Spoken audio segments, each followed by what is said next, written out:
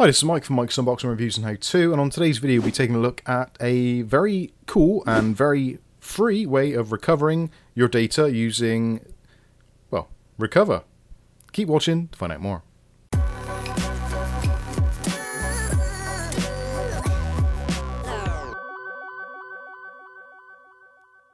Okay, so in today's video we're taking a look at how to recover lost and deleted files quickly and easily and for extremely good value. And when I mean good value, I mean, well, it's absolutely free.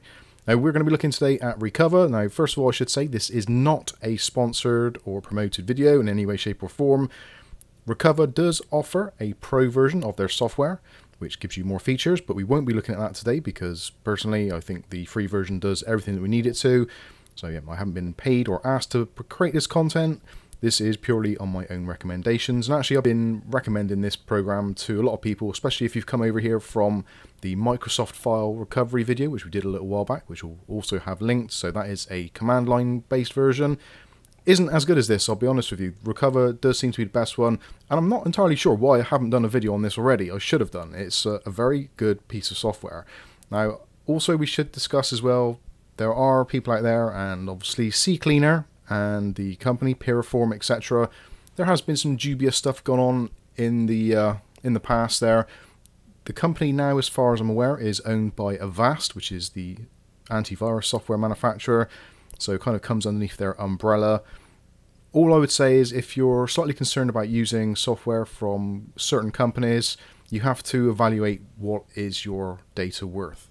Now, obviously, if you're trying to recover data, you're going to use all methods possible, and of all the methods on the internet, including the Microsoft version, there's also one from IMAsoft, and this one from Recuva. I found this one to personally be the simplest to use and also the one with the most in-depth scanning.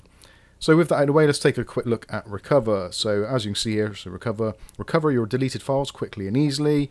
Actually deleted an important file, yeah, or we've lost it. So after a PC's crashed or something's happened, you can lose files.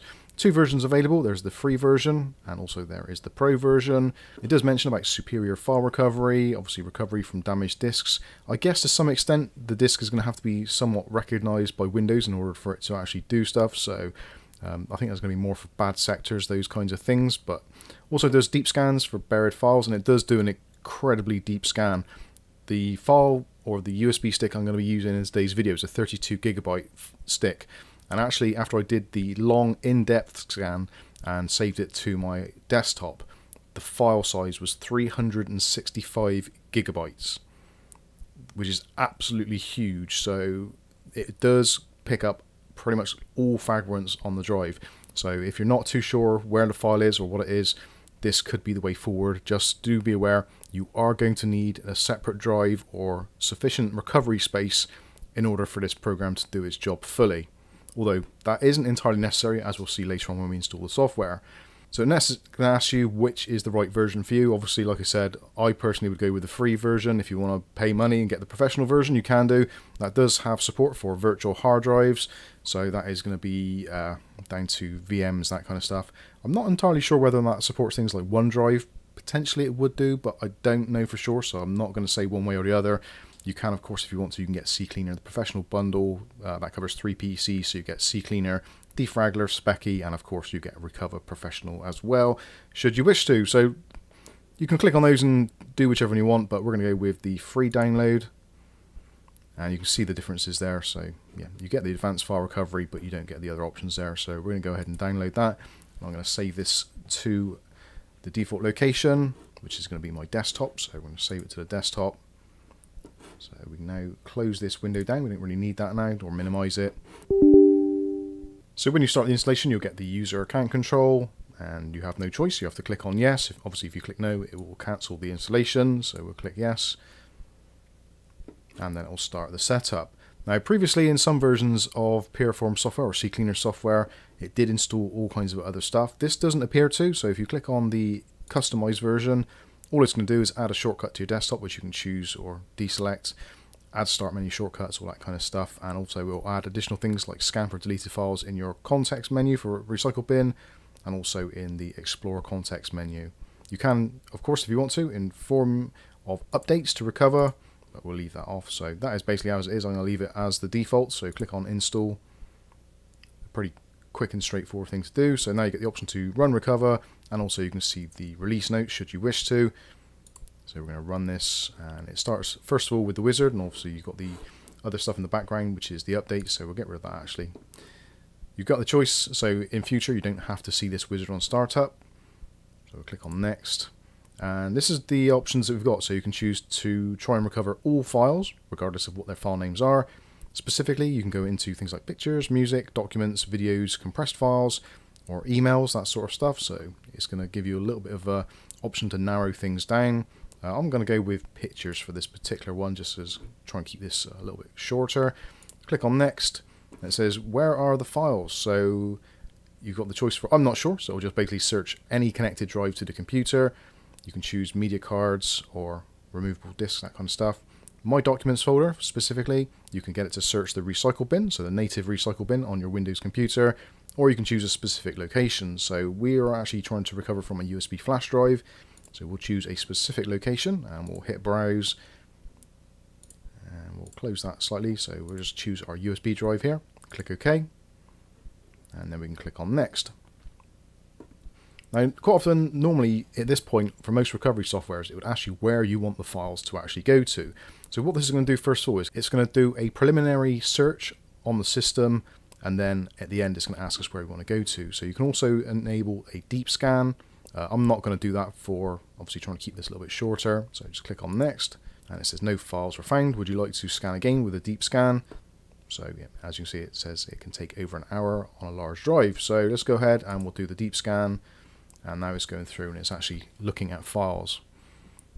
So as you can see, it does give you actually a lot of information, tells you exactly what's going on, how long it's going to take to do it. Currently we're on stage 1 of 3. And it's giving you the current progress, and it's already found 29 files. Sadly, it doesn't actually go along and show you them kind of in the background, what is going on, what it's found. Because obviously you could find that it's actually found the file straight away, but you unfortunately do have to go through the rest of the process. So I'm going to let this run for a little bit and we'll come back after and see what it's actually recovered. Okay, so we're coming up towards the end of the current scan, and already we've got nearly 4,000 files found. And there we go. So now it's going to show you, actually let's enlarge this a bit so you can see a bit better. So it does show you a thumbnail of all the files which is actually found, which can be recovered. And essentially all we need to do is to just basically select the ones you want. So you can put a tick box in there. I think you can actually do a select all somewhere, but I'm not entirely sure where. But anyway, you can select your individual files. So let's just choose those.